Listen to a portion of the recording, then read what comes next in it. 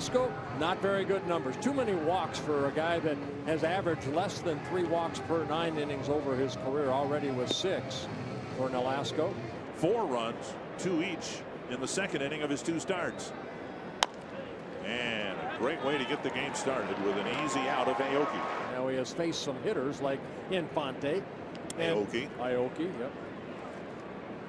Swing and a miss, and a good start for Nolasco. A chopper back to the mound, and now a strikeout for the second out. Nolasco was long gone by the time the game was decided. Chop toward first. Mauer gets it in the breadbasket, goes to the bag. 0-2 from Nolasco. And put Butler away on 3 pitches. Popped up behind third.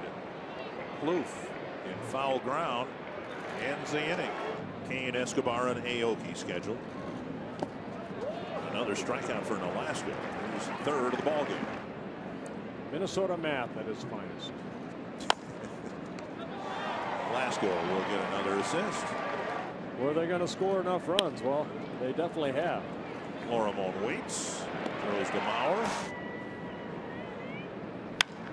Hard hit. Plouffe sets and fires. And another 1-2-3 inning for Nolasco.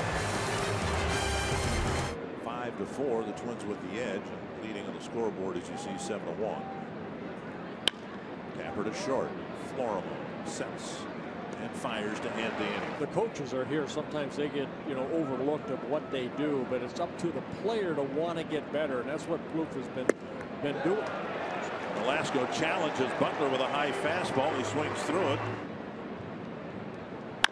Chopper to short. Easy play for Florimon. 7 complete. Just 1 run allowed for Ricky Nolasco. Bounce to the right side. Caleb Fieldbar shut it down out in the bullpen. Nolasco cleans up the 8th inning, and the Twins lead 7-1.